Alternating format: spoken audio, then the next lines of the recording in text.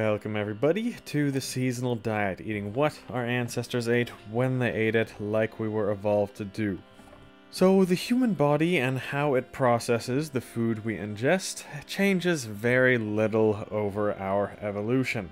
So thinking about the diet of our ancestors, if they ate so much meat like in these paleo diets or the carnivore diets, whatever you want to call it, going back to the hunter-gatherer days, they would eat primarily meat all year round in the most ancient times, even after the adoption of agriculture, which of course made humans a lot more stably able to access different fruits and vegetables other than meat. But still, even in the wintertime when other things weren't growing, it would have been meat and animal products a lot at these certain times of year. So we wonder about the question, what was their cholesterol like?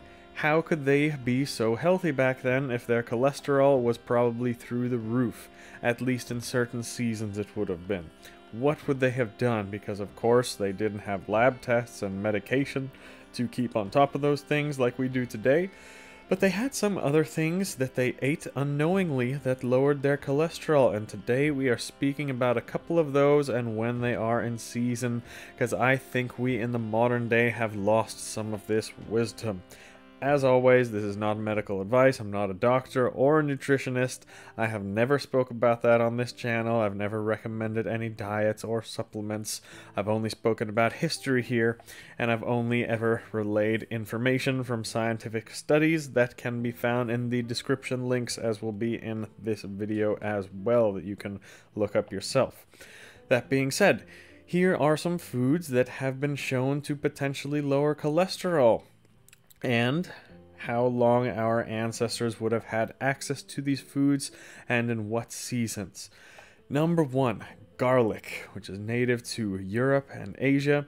We have written records of it being eaten all the way in ancient Egypt about 5,000 years ago, but of course it could be much longer ago than that, foraged wild and by hunter-gatherer people.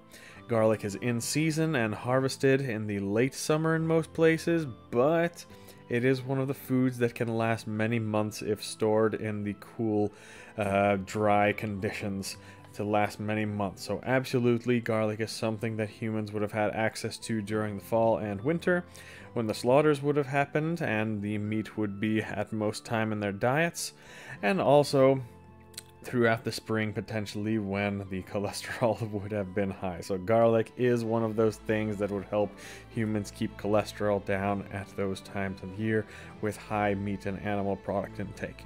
Next, turmeric. Turmeric contains a compound called curcumin, which has been found to have cholesterol lowering effects. Turmeric is native to Southeast Asia, where they have eaten it forever, and it is in season and can be grown year-round pretty much, as long as it doesn't get too cold. It does not grow very well in the cooler places, like in Northern Europe for example, but fortunately once it's dried and preserved and ground up into a spice, it has a shelf life of many years, so it can easily be traded over long distances. So as long as Europeans had the Silk Road giving trade to the east, which has been at least 3,000 years, turmeric was something we too in Europe had access to in smaller amounts.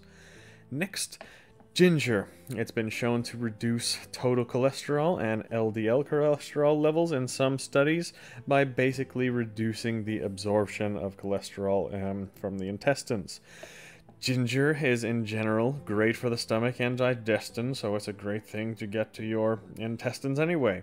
It's also native to Asia like turmeric, and it's in top season in the early spring, but also when it is preserved, it can last a very long time to be traded all over the world, making it accessible for our ancestors in Europe as well.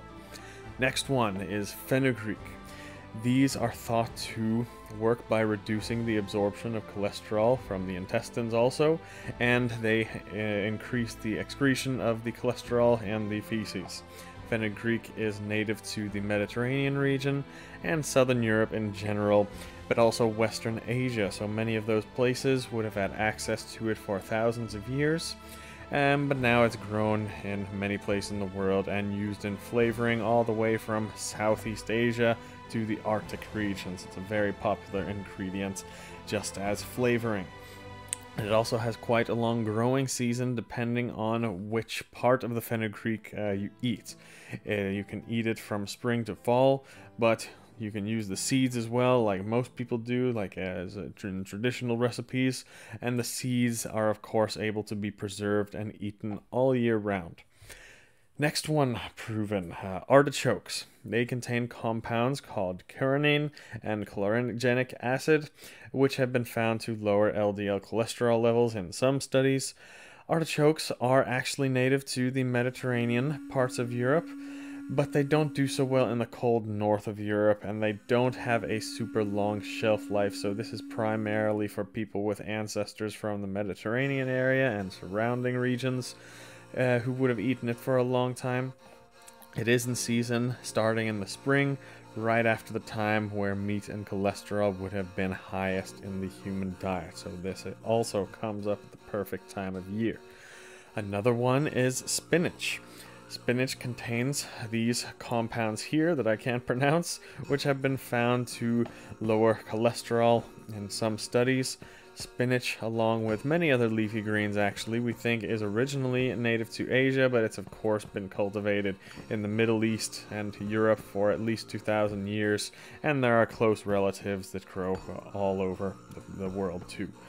Spinach is also in season, starting in the spring, right about now, making it another fresh vegetable that ancient humans would have had to lower their cholesterol levels after the winter.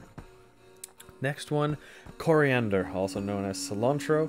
It's been found to have cholesterol lowering effects in some studies, and it's actually native to many parts of Eurasia, making it available to most of our ancestors for thousands of years. This one is in season though a bit later, starting in the summer and early harvested in the late summer to fall. Final one that we'll speak about in this video is oats. Surprisingly, oats contain a type of fiber called beta-glucan, which has been found to lower LDL cholesterols. I did a video on the history of oats already that you can check out. It's one of the oldest grains in the human diet, and it grows actually very well even in the cooler regions of the world.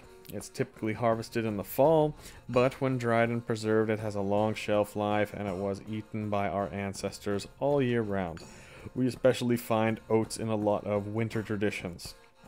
Again, this is the time where most meats and animal products and cholesterol would have been in the diet, so oats are a perfect thing to eat in the winter to help keep those levels down a little bit, just like our ancestors would have done. So that's about it we'll speak about in this video. Those are just a few of the foods that we can be pretty confident from the studies that lower cholesterol, but there are plenty more that possibly could be. We just don't have a scientific proof of it today, and we're not going to either, because the pharmaceutical companies can't make billions of dollars, harvesting oats and coriander and things like that and mark up them for 1,000 times the cost and make a profit.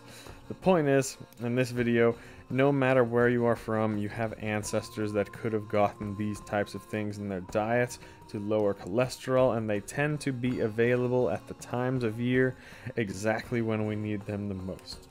So hope you enjoyed.